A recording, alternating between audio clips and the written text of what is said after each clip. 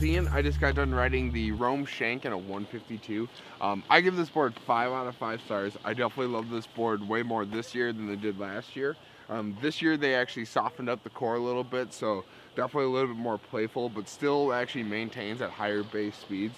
A lot of it is due to the bamboo boosters that they actually place throughout the entire core of the board. The NoHang-Ups Rocker, so very nice smooth transitions going into turn to turn. Definitely meant for, you know, intermediate to advanced freestyle rider, but pretty much this board, anyone can ride this and they'll love it. 5 out of 5.